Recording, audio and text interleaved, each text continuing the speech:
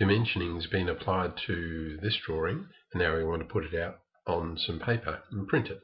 And the way I've gone about that is I've gone to the Pages palette and create editor page. I've created one called Design at 1 to 100 on an A2 sheet, because an A2 sheet is my favoured size. Before we move to that sheet, I'll just show you that what I've done is make a block of the whole drawing at this stage. I've called the block All. So let's move to our Pages palette. We'll select it, this new page. There's nothing on it yet. There's the A2 page. You could use the information and distance and measure from there to there, and you can see it's A2 in size in millimeters.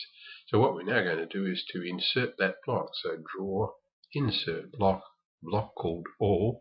We have specified us on screen that we want to do a scale. So OK, and we'll put it down around here, and it will ask us for a scale factor. And if you look down in the command area, it's 0.1. I've practiced this, so it's still in the default, and in goes our drawing. So you can see our scale, our dimensions look fine, the drawing is fine. I've plenty of room for details of the site, logo, etc. So that's when that's printed, that will be precisely 1 to 100 on an A2 sheet.